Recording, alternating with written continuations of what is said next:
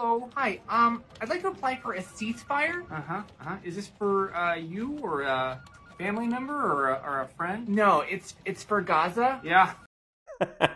Hello everybody, welcome back to Tousi TV. This is a video we found. This is actually Eli Steinman, who actually lives in Hollywood in California. So very brave in the land of the anti-Semitic liberals.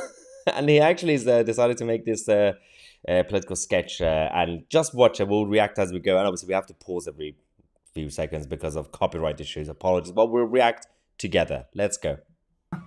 We got a lot of folks coming in here asking about those. So can I have one? Let me check.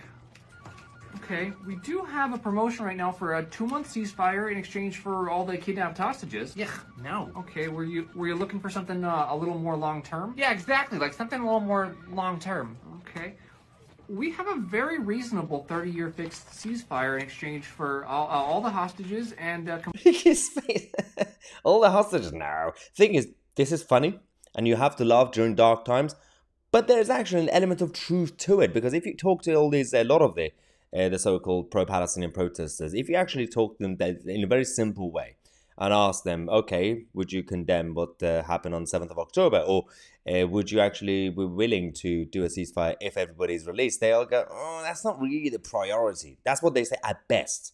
Complete surrender of the terrorist organization Hamas from Gaza. No, I want to end the occupation, free Palestine, globalized intifada. How much for that? Oh, you got expensive taste there, pal. Do you know where you were looking to do all this? From like the river to the sea, ish. Yeah, just ish. From the river to the sea, ish. Taking a quick gander at your account balance, that's not going to happen. Are you serious right now? You are what we like to call morally bankrupt. Well, how much to end the genocide in Gaza? Okay, yeah, so that's the thing. A lot of folks have been getting confused about this. Not actually a genocide. Can I at least get, like, an advance on some thinly veiled anti-Semitism disguised as social activism? Yeah.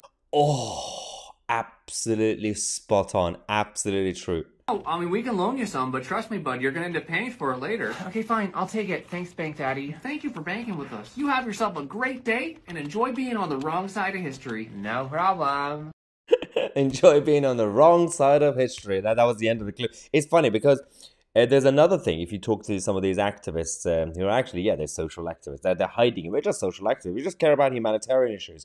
None of these people cared about what's going on in Yemen with the ordinary people being targeted by the Houthis. Nobody cared about what's going on with the Iranian people, with the Islamic occupiers in Iran doing what they're doing to the Iranians. Nobody cared about the Uyghurs in China. And suddenly they all come out saying, oh yeah, Gaza, which river, which sea? Can you answer that question? Of course they can't. They don't even know where it is. That's another thing. If you, obviously during this funny thing, they were talking about, what if we do a 30-day fixed deal or something?